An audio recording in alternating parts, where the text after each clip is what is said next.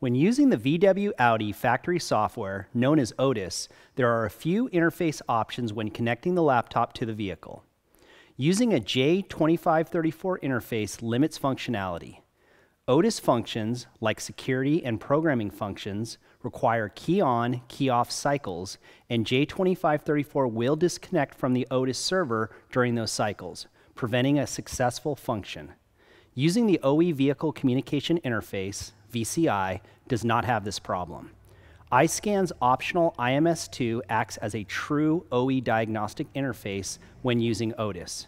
IMS2 removes the need for the VASS 6154A VCI, giving you the same scan tool, diagnostics, programming, and security functions as an OE dealer.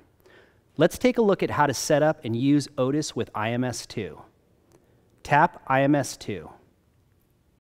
Read and understand disclaimer. Agree to continue. Tap VASS ODIS. Tap VASS 6154. Launch ODIS on the laptop.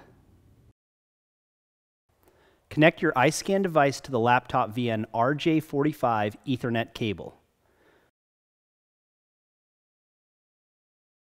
From the toolbar, select Extras. Select Diagnostics. Confirm VASS 6154 hardware type is displayed. If it is not, select Update. Choose VASS 6154 as your VCI. Select Use Selected VCI.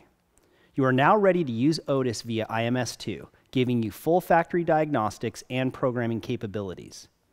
Let's perform a quick vehicle scan. All expected modules are present.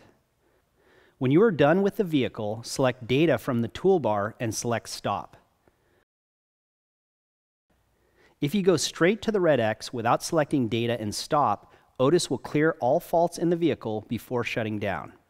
iSCAN brings more coverage, functionality, and options to your shop. See the complex turn simple with iSCAN.